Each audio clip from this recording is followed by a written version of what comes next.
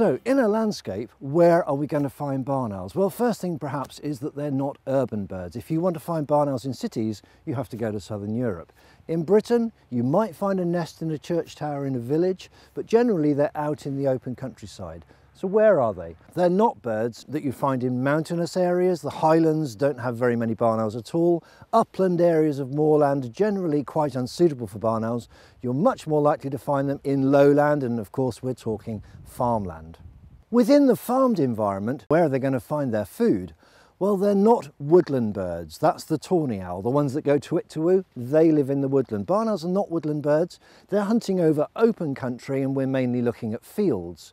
So where's the food? Well, the main prey for barn owls in Britain is the field vole, and the best habitat for that is rough grassland. As well as finding food, barn owls need somewhere to roost and somewhere to nest. Roosting sites have to be somewhere that's dry, because a wet barn owl can't fly silently. They need to be somewhere dry. They like to be high above the ground so they feel safe. And when they're nesting, they need somewhere level, like the top of a wall or a cavity, where they can lay their eggs. Traditionally, of course, barn owls, as the name suggests, were in barns. They were in farm buildings where they could nest on the top of the wall. They could roost on those wooden beams that were holding up the roof. But most of the old barns have gone. So where are they going to be these days? Well, modern farm buildings are generally unsuitable. So they might be in a really old farm building. They could be within bales, in a stack of bales, or they might be even in a hollow tree if it's got a nice deep dry hollow inside.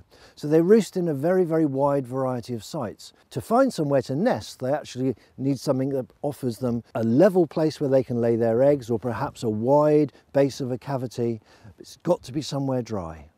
Within the landscape, there's not only the positive things that benefit barn owls, like food supply and great places to roost and nest, there's also the negative factors, and the big one that affects barn owls are major roads. So many barn owls die on motorways and dual carriageways.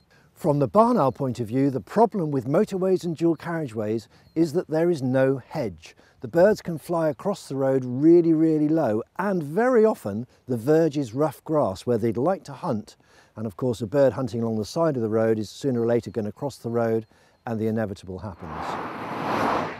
To find out more about this issue, explore the website.